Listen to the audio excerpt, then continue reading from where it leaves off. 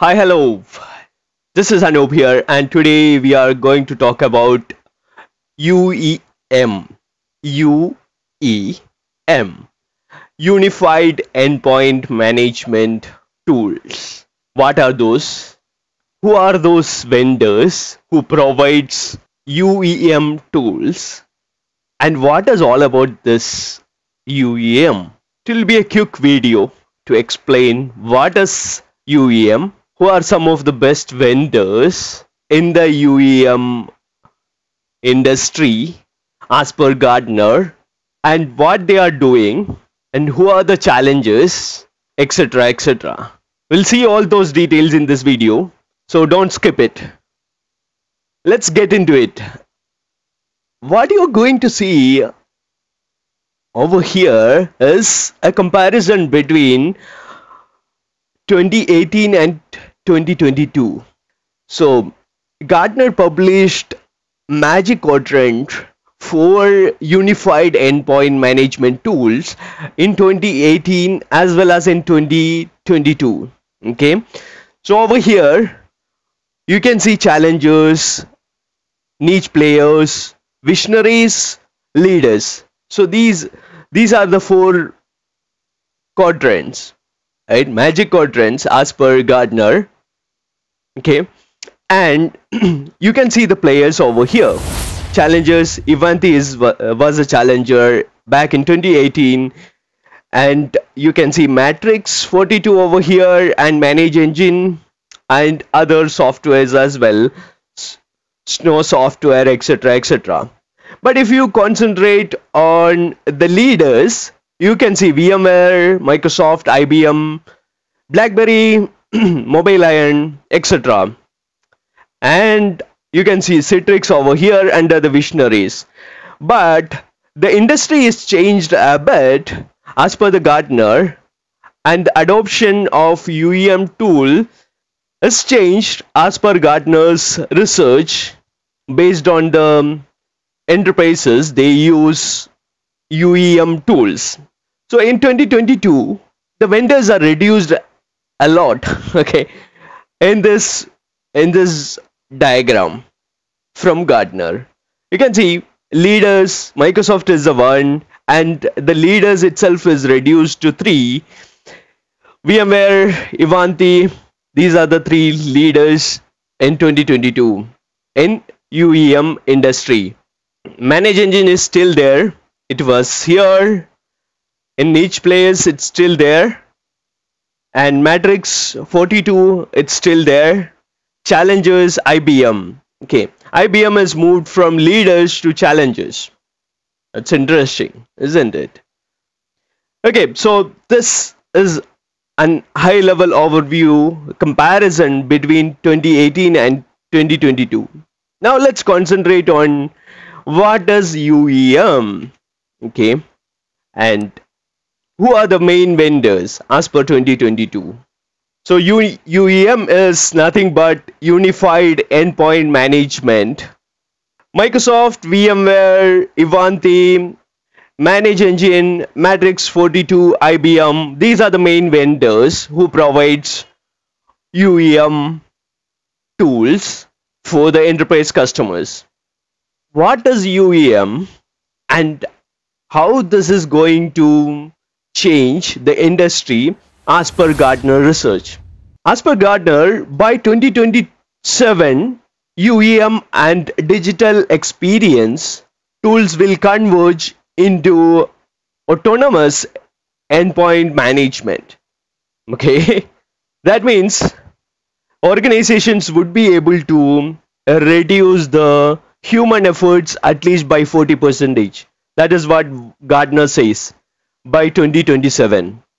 We have seen many digital employee experience tools also coming up in the industry, along with unified endpoint management solutions. So at the end, organizations are trying to reduce the human efforts and automate lot of things in endpoint management world. And Gartner also says by 2025, more than 90% of the clients will go with the cloud-based UEM tools. Okay, so that is very significant.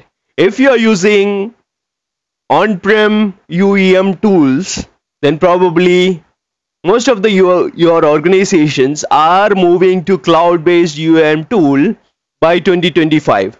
And in the industry, we can already see this. If you look around and if you look at HDMD takeaway videos, which we produced last year, you would be able to see that trend change, right? And we already discussed about digital employee experience also in the takeaway video of 2022. Okay, so hopefully this is not a surprise for most of you. So basically, what does UEM, what Gartner is looking, or what Gartner's data shows as per their research within their enterprise customers. What is UEM? UEM should provide user-centric view of devices across device platforms. Okay, everywhere it's user-centric. Okay, and device platforms. So device platforms means all the device platforms it should cover. Mobile devices, computers, I don't know, Linux, Chrome OS, everything it should cover under one platform. Okay, that is what enterprises are looking for. Maybe some enterprises are looking for agentless, agent-based solutions for device management. Maybe macOS, iOS, Windows 11, etc., etc. And mainly on the mobile devices, organizations are looking for agentless device management solutions or UEM solutions because maybe they are worried about the battery of the mobile devices, battery usage of the mobile devices. They don't want any impact on end user experience on mobile device because of UEM solutions. Fair enough, I would say. And UEM solutions should be able to integrate with different ecosystems within the industry as per the enterprises feedback. And enterprises are expecting UEM to handle IoT devices and lot of those kind of devices. Okay, not only the standard device management platforms, but all the other IoT devices and all the other things, AV, VR devices, etc., etc. Maybe, right? So this is what the expectation from the industry on UEM tools. So we'll see who all the vendors who will be doing all these new features, new integration, new platform support into their product in coming years. So let's concentrate quickly on Microsoft's UEM solution, that is nothing but Intune. Yeah, Intune is UEM solution from Microsoft, and Intune is a product umbrella. Under Intune there are a lot of other products such as Configuration Manager, aka SCCM. And let's look at what are the challenges which customers are facing with Intune as per Gartner. Okay, reporting. Yes, of course. We all talk about Intune reports. Those are basics, limited, etc., etc. And you can use Graph API to pull the reports, but Graph API is very easy. No, it is not very easy. So reporting. And we all know with the latest updates from Microsoft, they are putting a lot of efforts into Intune reporting. So hopefully we would be able to see better reports, advanced reports coming out of Intune as a default report. So another challenge which Intune has or had was Chrome OS support Linux. You don't support all those platforms, and probably enterprises were giving feedback to Gartner about all these things. Maybe Microsoft already heard this, and as you know, now Microsoft Intune supports Chrome OS, Linux endpoints. Some of them are in preview, but still started supporting it. So Microsoft is listening to feedback. Good. Complexity is another point. Complexity of Microsoft Intune. We always say Intune is pretty easy to set up with click of 2 buttons or 3 buttons or 5 buttons maybe. We can configure entire Intune. Well, HDMD already shared this. Intune is not very easy.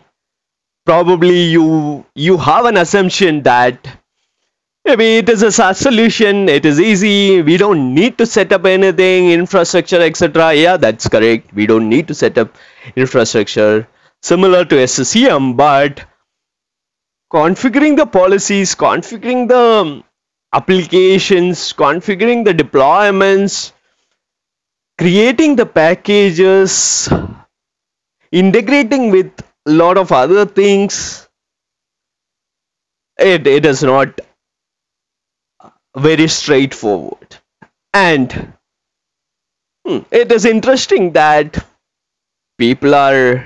enterprises are looking for third-party application patching capabilities within Intune.